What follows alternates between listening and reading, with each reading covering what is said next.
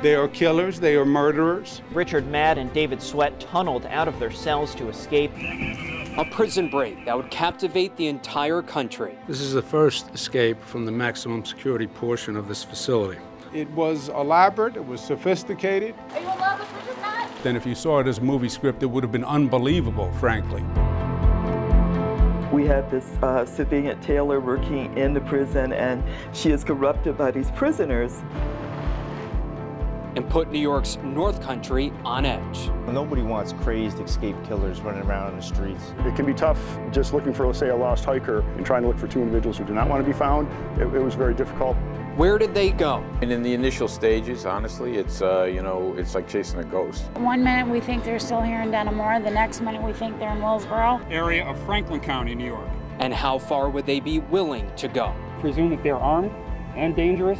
To make sure they never went back to prison. And there's no question in their minds, any place else but here. You know, there's a reason they call it Little Siberia. It's a horrible experience. More than 3 weeks and thousands of tips lead to 2 violent confrontations. A long run for Richard Matt, the escaped murderer, ended Friday. Breaking news, David Sweat taken into custody. And now one big investigation to find out what went wrong. We have 2 people who have been arrested, but the investigation's not over.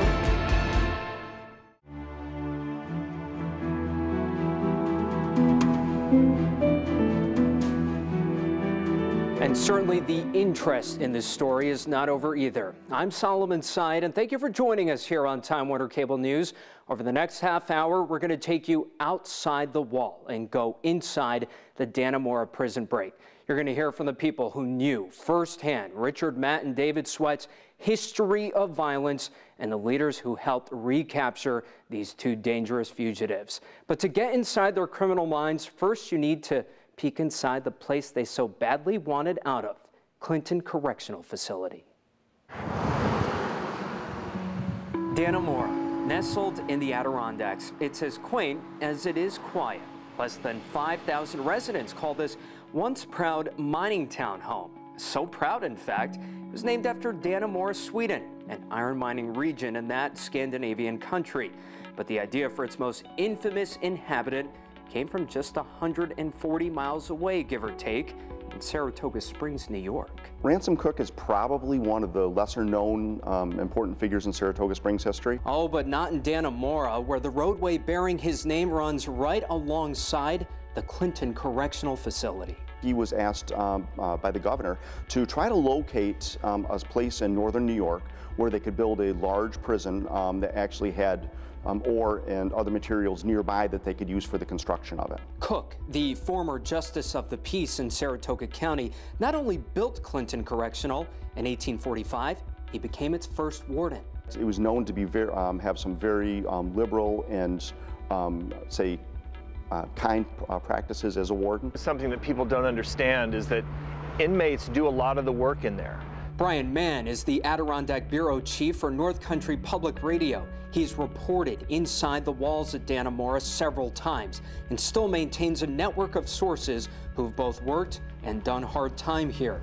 And that so-called liberal tradition started by Cook continues. Inmates are assigned to the maintenance crews. Inmates do a lot of the cleaning. Inmates help with a huge array of cooking and other tasks. This freedom, relatively speaking, extends to what's known as the North Yard. It's really quite dramatic. They call them the courts. And inside that area, inmates are given their own little bit of turf, their own little real estate that they can control. But control sometimes comes with consequences. Inmates have a lot of ability to communicate, to share information. One inmate picks up one clue about how the prison works. They pass it to another inmate. Inmates sharing information? Well, seems harmless enough in a prison patrolled by hundreds of corrections officers. But New York State Governor Andrew Cuomo says that is forgetting one key factor. If you are a problem inmate in the other facilities, the threat is, I will send you to Dannemora. There's a reason they call it Little Siberia. It's not a great place to be. When these men and women go to work there, They're locked inside, whether it's 8 hours or 16 hours, with violent criminals.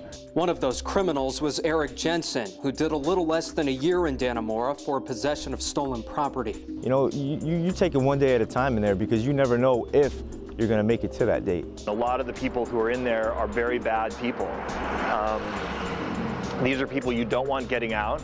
And perhaps none fit that description better than the two men Eric Jensen met in the prison tailor shop. He was always a thinker, always a very intricate planner. He was David Sweat. You would think you were talking to somebody that was going to college or somebody that was, you know, maybe even a lawyer. Only David Sweat broke the law in one of the most violent ways possible. Mr. Sweat and his accomplices hit the sheriff's deputy with the car, got out and shot him 22 times, and then ran over him. It's very hard driving by here, seeing it all the time, and knowing what happened to him. Stephen Tarsia will never forget the day his brother Kevin, a Broome County Sheriff's deputy, was killed in that hail of gunfire back in 2002. He lost his best friend.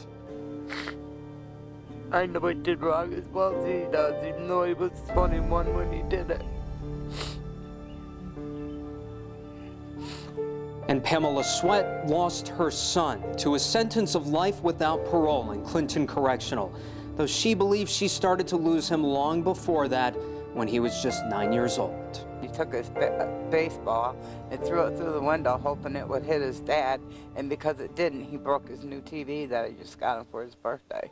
A history of violence. Retired North Tonawanda Chief of Detectives Gabriel DiBernardo knows a thing or two about that. He had a run-in with the other man Eric Jensen met in Clinton Correctional's tailor shop, Richard Matt. I consider him the most cunning, evil, sadistic person I ever investigated in 38 years. Matt was in Dannemora for 25 to life for killing his former boss, William Rickerson. Former because he fired him. So he actually ended up assaulting him, beating him, torturing him for 24 hours for $20. Yes, he was a man of violence, and he would follow up his violence. And if he said that he was going to get you, yes, you better be fearful. But Richard Matt had other ways of getting what he wanted. He was 6 feet tall, very muscular, and he knew how to handle himself. He's a charmer, of course. He's always been a ladies' man. And that all brings us back to Dannemora and back to that tailor shop. There was apparently, on her part at least, a genuine emotional connection. Joyce Mitchell was the prison seamstress. She taught the inmates how to sew and stitch together uniforms for COs and bus drivers. But Eric Jensen says she was eager to help in other ways too, especially when it came to Matt and Sweat. I believe that's what it was. She was drawn to the attention that she got from David and Rich. But that wasn't the only perk. Despite their heinous crimes, Matt and Sweat found themselves in the Honor Block, a section of Clinton Correctional reserved for well-behaved inmates. It's alleged that this one group of employees kept moving that line back and back and back until they went too far. Richard Matt and David Sweat are getting favors and gathering info. Question is, what would they do with it? As soon as I saw the cell and the cutout in the back of the cell, it literally reminded me of the movie The Shawshank Redemption. Authorities left scrambling when outside the wall. Going inside the Dannemora prison break continues.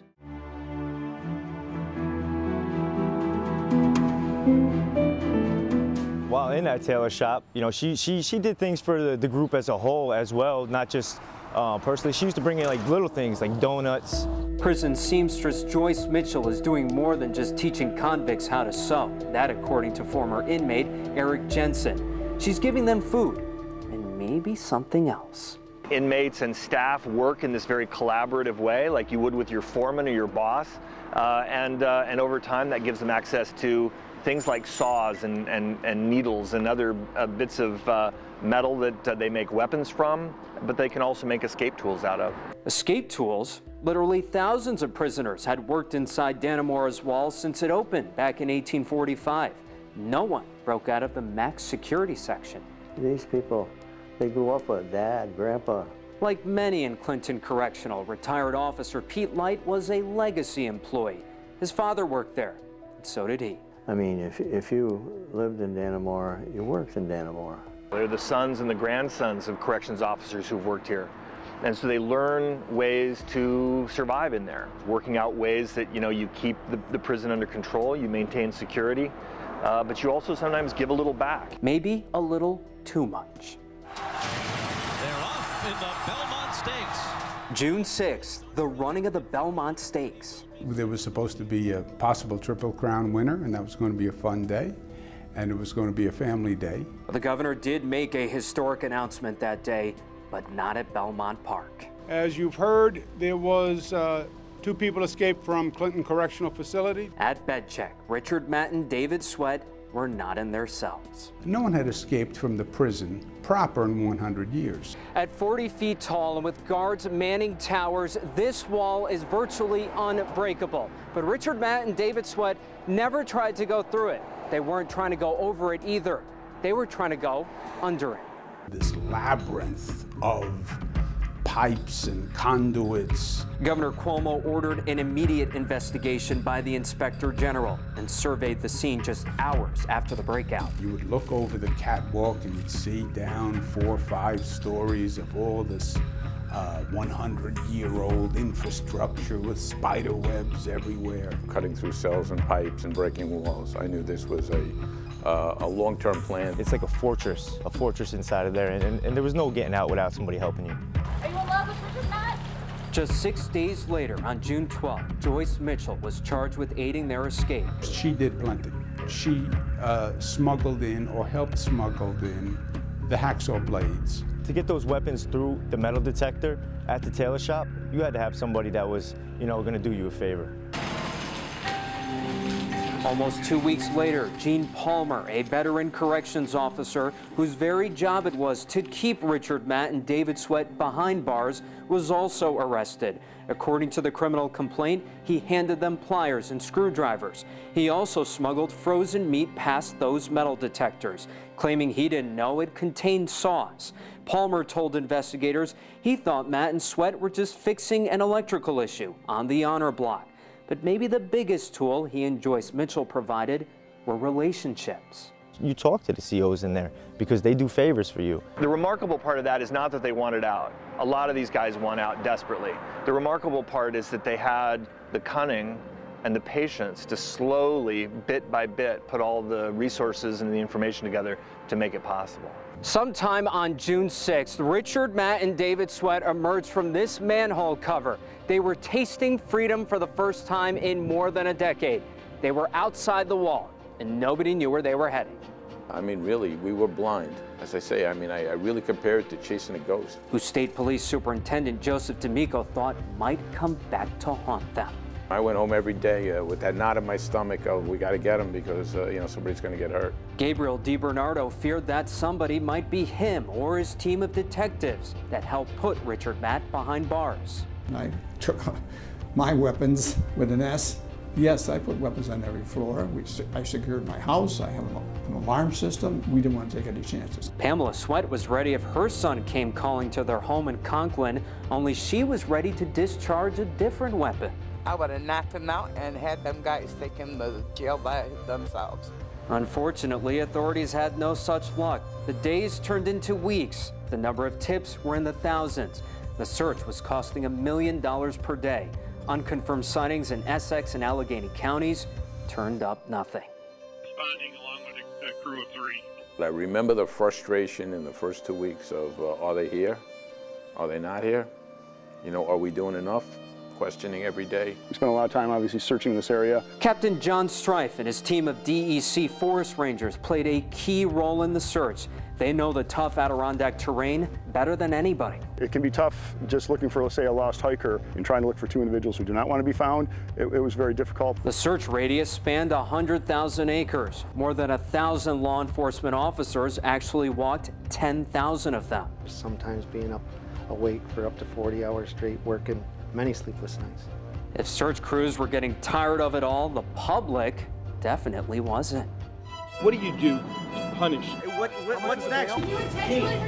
There's a very thin line between news and entertainment. State University at Albany criminal justice professor Dr. Frankie Bailey studies pop culture's fascination with prisons and escapes. Most people don't know someone who's in a prison. They don't visit prisons. We're seeing the major events, the riots, the escapes, and an escape is compelling in itself. It wasn't so much my concern how they got out, but where were they once they were out. Colonel Dennis Bradford directs operations for the Corrections Emergency Response Team, or CERT, an elite squad of corrections officers called in for prison riots and escapes. These were their guys. We don't want any inmate that's escaped from the confines of our correctional facilities out on the street, especially 2 murders. Back in Dannemora, the mood there was just as unsettled. It was a rough time for these people in the woods, out of the woods. The woods. That's where they had to be, right? Where were you going to go? How long could you stay out there on your own before you needed money, had to commit a crime? 2 weeks into the search, they got their big break. We had a person go to check on a hunting camp, and as they approached, they saw someone run away. It was deep in the woods, and we were able to recover some items that were dropped, and we sent them to our forensic lab here in Albany, and we're able to make a solid identification. Richard Matt and David Sweat, or at least their DNA had been spotted. They were in Franklin County, roughly 25 miles from Dannemora. Once we had a better location on individuals, we could search more efficiently. After long days and sleepless nights, authorities think they're closing in on Matt and Sweat. He approaches them and he engages them in conversation. Search crews braced for the moment they come face to face with the fugitives when outside the wall, going inside the Dannemora prison break continues.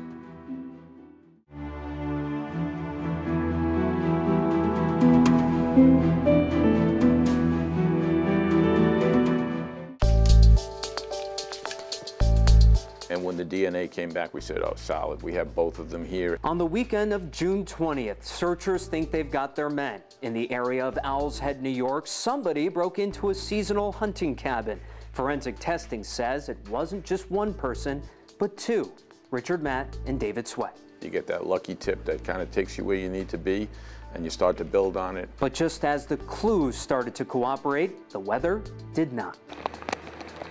We were about 4 inches above our normal rainfall for the month of June. Not exactly ideal for a search in the Adirondacks. We had rain, bugs, and everything else, but the terrain was so dense, you know, you couldn't see 5 feet in front of you. And you'd start to walk and you'd hit a mountain, or you'd hit a marsh that was impassable, or some sort of ravine. But logic dictates if it's tough on the searchers, it had to be just as hard on the escapees. Not knowing a lot about what their plans were and where they were able to take shelter in that, we did know that we felt we must be wearing them down. But there was one variable that couldn't be ignored.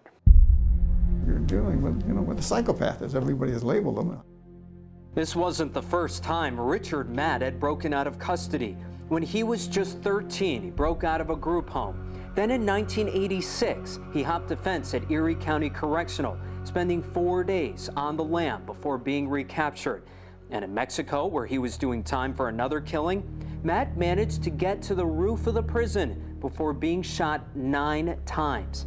He survived. I was very concerned. You know, my thought was we needed to get them back as fast as possible. And that possibility started to look like it could become reality when investigators searched the hunting cabin where they found that DNA. It's what they didn't find that let them know danger could be lurking around any corner. We knew they took the 20-gauge shotgun when they broke into the hunting camp. No coincidence then when on June 26th, the call came in about gunshots in nearby Malone. Camper was shot and reported. The area was swept. As authorities began to swarm Franklin County, investigators believe incredibly that Richard Matt spent his last few days not far away from busy State Route 30, right here in that abandoned trailer. And then the phone rings and they said, we think we have Matt. For days, searchers said one of the escapees would make a mistake. Richard Matt complied. The 49-year-old, who likely celebrated his birthday just a day earlier in this trailer, was shot 3 times in the head by a Border Patrol agent. This time, he did not survive. I was kind of very happy that none of the law enforcement officers involved were injured because he had that 20-gauge shotgun that he took from the hunting camp, and it could have really been bad. It took 17 years again for justice to be served, and it was finally served with a bullet, and Rick Matt deserved that bullet. The book on Richard Matt was closed, but David Sweat, well, his whereabouts remained a mystery. Obviously, it made it more difficult. I think if they were both together off of State Route 30, it probably would have ended right there. Authorities set up a 3-mile-wide search radius around Malone and began slowly tightening the noose. Pamela Sweat waited by the phone. Everybody be jumpy, just hoping that he would turn himself in. It was now Sunday, June 28th, here in Constable, 15 miles away from Malone and outside the search radius. Sergeant Jay Cook with New York State Police Troop B was on routine patrol. I came across a male who we found suspicious, even kind of like putting his hands up like me, like you want me. And then when he realized that he was made, I think at that point he thought, let me just get away. Until now, David Sweat has successfully evaded authorities for more than 3 weeks. He does not want to go back to prison, so he takes off running through this field, heading straight for that tree line. But like most things with this prison break, there's a purpose. There's a reason he wants to make it to those woods. Because just a few short miles away is the international border. And as you can see here, there was nothing stopping David Sweat from entering into Canada. The sergeant decided to discharge his weapon, hitting Mr. Sweat twice in the torso. In my opinion, a beautiful police procedure. There would be no Canada for David Sweat. Well, the phone rings and they said, we have Sweat, which really took a lot of weight off my shoulders. I felt very good about that. One more round of applause for our partners who were all here and for the New York State Police. Thank you. The response when you gave those 2 press conferences, they were almost like celebratory press conferences. I remember the crowd there cheering. Well, I mean, I try to say I'm just the coach of a winning team. That's the way I look at it. The fact that they didn't get very far in 2 weeks, that's totally lucky. I mean, if they were in, somewhere in the central United States, who would be looking for them on the ground? It was actually back at this manhole cover where authorities say they got their first big break in this case. Joyce Mitchell was allegedly the getaway driver. She gets anxious. She doesn't actually show up. She doesn't pick them up. They therefore have no plan B on the escape. Instead, Richard Matt was now dead, and 35-year-old David Sweat, who also celebrated his birthday on the run, was on his way to Albany Medical Center, where investigators would try to get answers to some key questions. How did they manipulate this woman and get her involved, and why would she go along with this? He did provide some information that fit with what the state police believed. But I wouldn't take anything he said to the bank. So I think it's a wake-up call for everyone. I think we'll make significant changes at Dannemora. Dannemora is a very unique place. It's not just any small town, it's a prison town. If you ever did try to just really reform this place from the roots up, it would be explosive. For now, there are mixed emotions in Dannemora. It was big. There was a lot of community support. It was a tough 2 weeks. I saw some things that I didn't really care for at the end, and that's the way it goes. And in the Tarsia and Sweat households. If they would have killed him, it still wouldn't have brought Kevin back. I just want to hold him.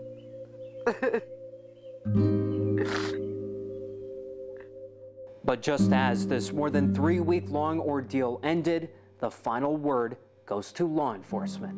And to bring this to a close, not only for all the officers involved, but for, the community members and everyone in New York State and the nation. The people in these communities in all of these towns were so good to the members of law enforcement. They didn't lose patience with us doing roadblocks and everything else. I couldn't thank them enough for everything they did for us. It really was a really good partnership, and it was a nice feeling. So far, 12 employees at Clinton Correctional have been placed on leave, 3 executives, 9 security personnel. There's already a new superintendent. The cases against Joyce Mitchell and Gene Palmer still pending in Clinton County. David Sweat remains in the special housing unit at 5 Points Correctional Facility on top of a life sentence He now faces escape charges. I'm Solomon Syed, and thank you for watching Outside the Wall, going inside the Dannemora prison break.